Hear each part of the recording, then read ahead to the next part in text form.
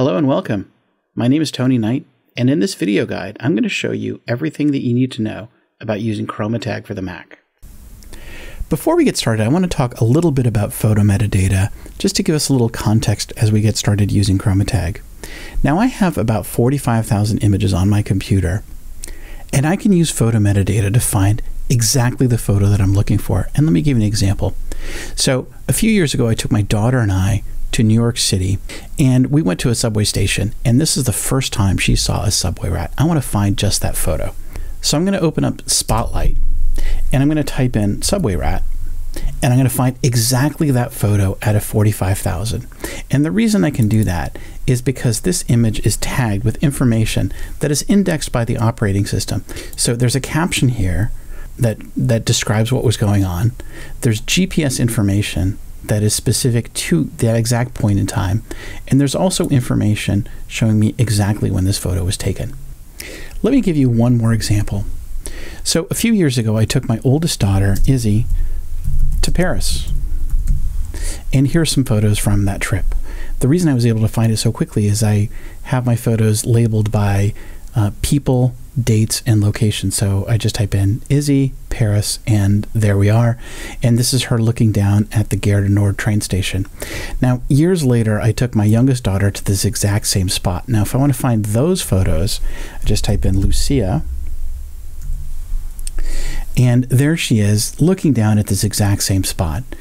So photo metadata can help me find any photo that I have if I label them with the date, the location, and the people that are in them. And QromaTag can help you put those exact things inside every one of your photos. Let's find out how. Before we start tagging, there's a few things that we need to do to set up the app for the first time. Let's take a look at what those are. I'm going to walk you through the interface. We're going to set some preferences, and then we're going to add relationship names and custom locations. And these are things that if you do them one time, they're going to save you a lot of time when you start tagging images. So the way to set application preferences is to click on this gear icon at the top of the toolbar. That's going to reveal 3 different preferences that you can set. The first is how we handle files. Now I should mention that when you write metadata to an image file, what you're actually doing is you're recreating the file. Now, in theory, if something happens while we're writing that file, for example, if the drive gets dismounted or if the power goes out, that image file might be corrupted. This is very, very rare, but as a way to handle this as a precaution, what we can do is we can make a backup of the original file before we write the new metadata. The way this works is if you have this checked, then we will take the original file and copy it to your Documents folder under the QromaTag folder, and then we will write the new metadata to the file. So that's basically an insurance policy. The second is how we handle file names. Now, a lot of the files that we download off of the internet have this kind of alphanumeric gibberish to them, and they don't have any relationship to the file. And so if you check use date format, then what we will do is when we write the metadata to the new file, we'll use a date format as the basis for the file name. So here's a good example of it. It will set the year, the month, and then the date, and then a serial number to keep the files unique, followed by the extension. So this is a good way to keep all of your image files basically having the same type of date format. Finally, this last setting allows you to filter out certain kinds of images that you don't want to appear in the gallery. So by default, QromaTag can write metadata to digital negative files, JPEGs, PNG files, and TIFFs. But let's say, for example, you've got a folder full of images and you don't want to see the PNG files. Well, you can check this off and we will filter those out and you won't see them in the gallery. Now, when you're done making your application settings, make sure to click on the Save button and those settings will be stored. The next thing we're going to do is we're going to add some relationships to our relationship manager. Now, natural language tagging allows you to naturally describe what's going on in a photo, and QromaTag will extract from that description things like the date, the location, and the people that are in the photos. Now, this wouldn't be as natural if you described a photo the way you wanted to, and then when you wanted to tag the people, you would have to say their full names. It would be much more natural to be able to use words like mom or dad or uncle or cousin during your description, and then have QromaTag be able to figure out who you were talking about and then add their full names into the keyword metadata. And that's precisely what the relationship manager does. Let's take a look at how that works. So the way to get to the relationship manager is to click onto this icon that has the 3 faces on it. What that's going to do is that's going to open up this text field. And this text field basically is how I built up my relationship manager. It's a very simple syntax. So let's take a look at how you would define a single relationship. Now in the top example, I'm going to use I and me as the first example because I'm going to be in a lot of my photos. So whenever I say, this is my dad and I, or this is me at the wherever, I want those images to be tagged with my full name. And here's that syntax. I put the word I, followed by a comma, followed by the word me, followed by an equal sign, and then finally my full name. Now I used 2 nouns on this side of the equation, but I could have used as many as I wanted as long as they were separated by a comma. The second example is another good one. I might use the word dad or father to describe my dad, and I would write it this way and then followed by my father's name. Now, there are times when you have plural relationships. For example, sisters, kids, grandparents, anything like that. You would essentially define the noun first, grandparents, which is plural, followed by an equal sign, followed by the names that you want associated with them. Now, make sure that you put the first name in and then you put a comma and then a second name, and you can keep going as long as they're separated by commas. One other thing, make sure that you always add a carriage return between lines. Finally, you're going to have duplicate relationships. For example, you're going to have multiple uncles or multiple cousins, and the way we handle that is pretty simple. You just write the multiple relationships out as you would with a single relationship. So I might have 2 uncles. I'll say uncle equals Jack Knight, and then I'll have another uncle, Roger Knight. And then when you go to describe your photo, make sure that if you have a duplicate, you'll say Uncle Jack if you want that to be used, or Uncle Roger if you want that to be used. So in those particular situations, when you have duplicates, we use the next word basically to be the thing that helps us resolve conflicts. Once you've added all your relationships to this list, make sure you hit the Save button to register them with the application. Now, if you've made a mistake and you don't want to save, you can click back on this icon, and that's the same as a cancel. The next thing we're going to do is add people's names that can be used to tag people that are in our photos. And the way we get to that is by clicking onto the single person icon in the toolbar. Now this is a text field just like the relationship manager was. And so I can basically type a carriage return and add a name down here at the bottom. And I can add as many as I want. And all of the names that are on this list will be available to me for tagging photos. And the way I can access them is down here in this keywords panel. I can tag anybody in my photos just by typing a few letters of their names, and it will autofill for me.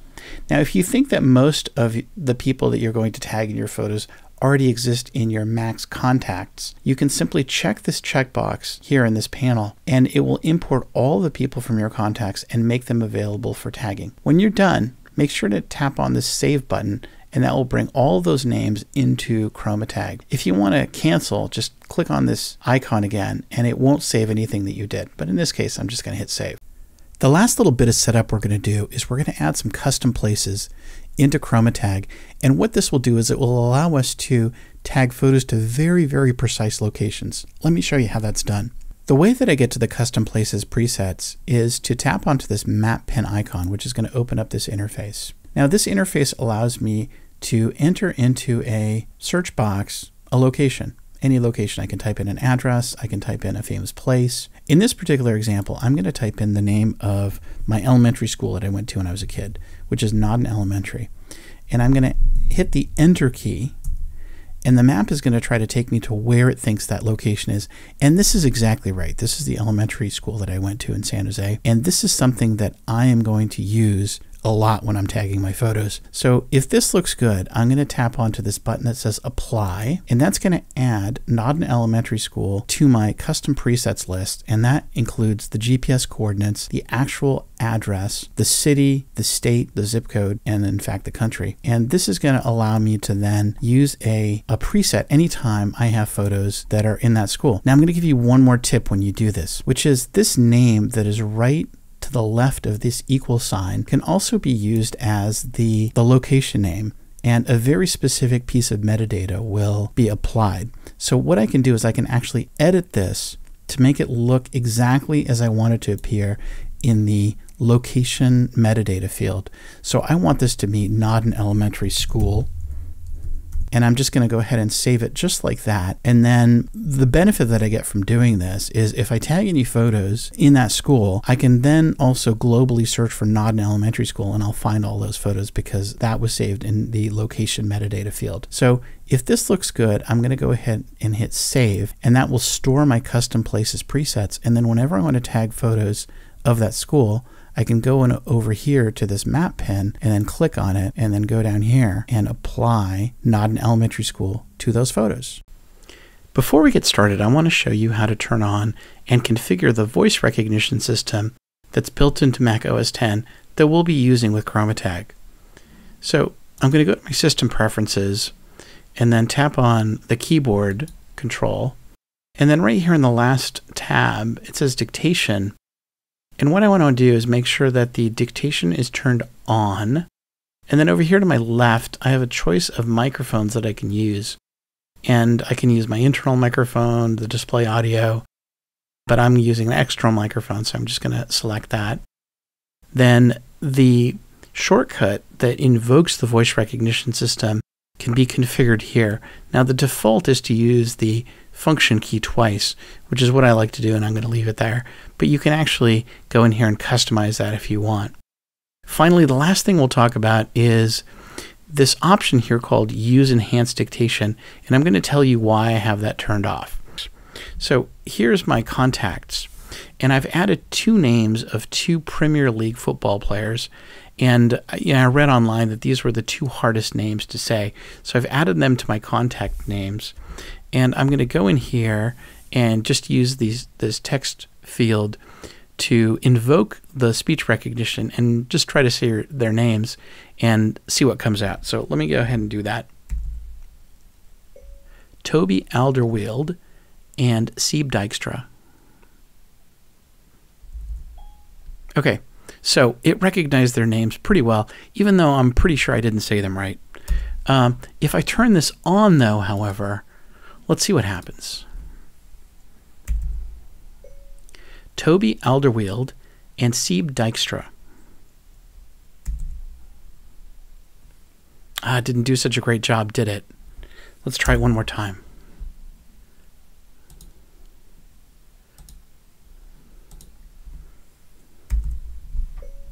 Toby Alderweireld and Sieb Dijkstra. There you go. So leaving this turned off will give you much better name recognition when you use QromaTag. Now with all that setup complete, we're ready to tag some images. Now when I was a kid in San Jose, there was this amazing Old West amusement park called Frontier Village, and everyone I knew loved the place. Unfortunately, it met with a wrecking ball when I was 10, but people still talk about it and remember it today. I'm part of this Facebook group, and I've downloaded some images right to my hard drive that I can then tag and add historical value to. These images all have weird alphanumeric names and have no metadata in them, but we're going to take care of them with QromaTag. So now it's time to import these images into QromaTag, and I can do that simply by dragging and dropping onto my folder list here. There's another method that I can use to import images, and that's to use the plus bar down here at the bottom. So when I click onto this folder list, I can see all the images that I downloaded from Facebook, and they appear slightly dim. Once I select them, they brighten up, and that tells me that that image is ready to be tagged. Now I can do a variety of different ways of selecting the images. I can drag all the way across and grab all the images at once. I can click onto one and then hold my shift key down and then push my left or right arrow to select a group of them, or I can hold my command key down and then select just the ones that I want in any particular order, just like that. And then over here it'll show me how many images I've selected. There's also a slider that will allow me to grow or shrink my thumbnail sizes. If you select an image and tap on the space bar, you'll see a full screen image. And I can use my left and right key to see these images in a larger size. One more thing. When I select an image, if I look over to the inspector, I can see if that image already has any existing metadata. Now these images were taken from Facebook. They don't really have any useful metadata in them, but if they did, they would show up here in black. Now, what I want to do now is I want to tag a certain group of photos. Now, the Frontier Village amusement park had this really nice main street, and it had all these shops and restaurants and buildings. And so what I want to do is I want to select just those images. So I want to go down here and find images that were taken along that main street. And there's the old schoolhouse, and there's the general store. I'll take the marshal's office, grab these two, and I'll take the map as well. So I've got a selection of images now, and I'm ready to tag. So I'm going to be using natural language tagging in this case, where I'm going to give a description of what these images are, and then QromaTag will automatically look for things for me. I'm simply going to tap onto this field and then double tap my function key to start the voice recognition process. These are buildings along Main Street at the Frontier Village Amusement Park in San Jose, California, period. These photos were taken in the summer of 1979, period. Okay, so that's a pretty good voice recognition. I will now just kind of scan along to see if there's any mistakes that I need to correct, and that looks about right. Now what I'm going to do is I'm going to tap onto this recognize button, which allows QromaTag to do the natural language parsing, and we're going to look inside this description for things like places and people's names and dates. So I tap on here, I'll see that it found, you know, the summer of 1979, it found San Jose. It didn't find any people because it didn't name any people. And if I find that this is a good analysis of what was going on, I just tap apply, and then I'll see that description get embedded into the metadata. It's in blue now, which means it hasn't been written. I can still make some changes to it. I can look here on the map and I can see that while it didn't find Frontier Village, and the reason for that is because Frontier Village doesn't exist anymore, it did center this in the middle of San Jose. I'm going to refine this in just a moment, but then it added more of my metadata down here below. So I want a precise location for where Frontier Village was, and in this particular case, I've already added a custom place, and I can just go down here on the list and select it, and then that shows me where Frontier Village used to be. If that looks good, now my metadata all looks great. I can just tap save, and it will tag those images. Now, did you notice that after it tagged those images, they disappeared from this list? Now, there's a good reason for doing that. While you're tagging a folder full of images, you might want to know which ones you've tagged and which ones you haven't tagged. And so what QromaTag does is it automatically hides images once you've tagged them with metadata. Now, the images haven't gone anywhere. This is just a visual way of showing you which images you need to tag and which ones you've already tagged. Now, if you want to turn that feature off and go back and look at all your images again, just click on this little icon that looks like an eye. Now, the way that this works is it's based on the tagging session. So once you launch the application, that starts a session, and QromaTag keeps track of all the images that it has already tagged during that session, and it hides them for you. So this little button is a way of hiding and unhiding images that you've already tagged. Now, if I turn this back on so I can see everything, I can click onto an image, and I can see that these images now have metadata in them. So here's the description, here's my location information, here's my date information. Because these are in black, that means the metadata has already been embedded in them. I can also right-click onto this image and then open it up in my default viewer, or I can show the image in the Finder. But I'm going to go ahead and just open this now in the preview application, and you can see that this metadata is now being read by the Finder application. And you can see that my GPS coordinates are right on that spot. I've got IPTC information embedded into the image that includes my description and the date and exactly where it was. So now my metadata has been written down to those images. So I want to do another example of natural language tagging because the last example didn't really use the relationship manager much. So I'm going to import another folder full of images, and these are childhood images, and I want to go to this image right here and give it a description. This is my dad and I at the Santa Cruz Beach Boardwalk in the spring of 1974 with Ruth Ann Stepakowski.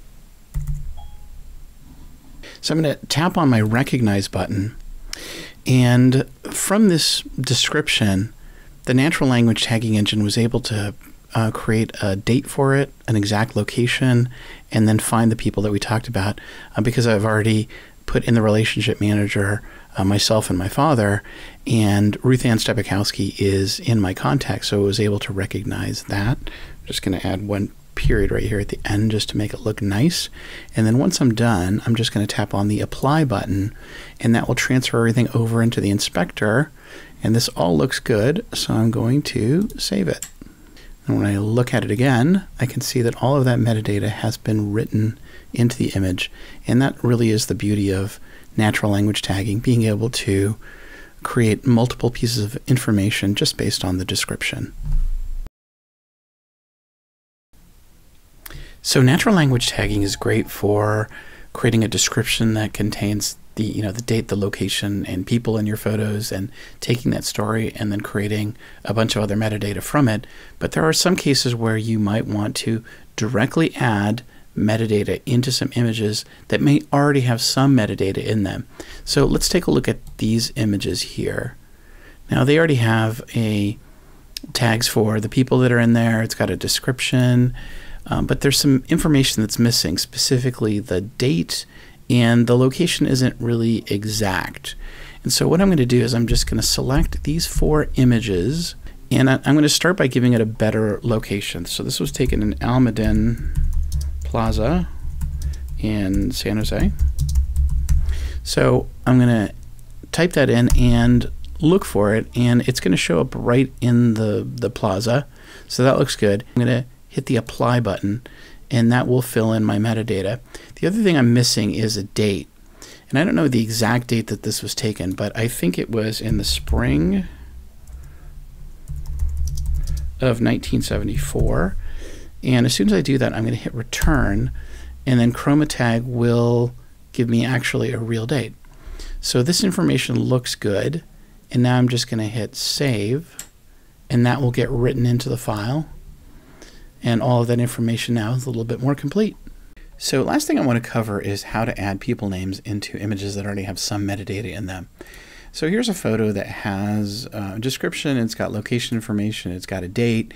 This is my wife's great aunt, and we didn't know her name at the time. And so I can very easily add this information by clicking into here and going into keywords and then starting to type her name, which is Betty Williams, and I can just click enter after typing just a few characters. And the reason I can do that is the autofill works based on the names that I've imported before, so my contact names and any other names. Now, if I want to add a name that I haven't already imported, I can still do that. I just have to type in the full thing. So if I want to type in, David Smith, I can add that full name and then hit enter. I don't get the benefit of autofill, but I still can put that name in. I can also type in any other keyword that I want to add into this keyword field. So I can type in, horses, and then hit enter. I can type in park. So anything that might help me find this image later by using a keyword, I can enter directly that way. So there's a rundown on how to use QromaTag. I hope you use it to put lots of great metadata in your photos. But where do you go if you need help, or if you just want to send us some feedback? Well, here under the help menu, there's a menu item called Send Feedback. And it'll open up this window that'll allow you to report a bug or send us feedback. Basically, just type in your name and your email address here, along with your message. You can even attach a file with it and then hit send feedback, and that form will come to us and we'll be able to respond to you that way. You can also go to our website, and on our website, if you click on support and then pick the QromaTag for Mac product, there's a support section here where you can fill out a form with your name, email address as subject, and describing what problem you might have, and then submitting that to us, and that will open up a support ticket, and we'll get back to you within a day and help you with whatever issue you might have.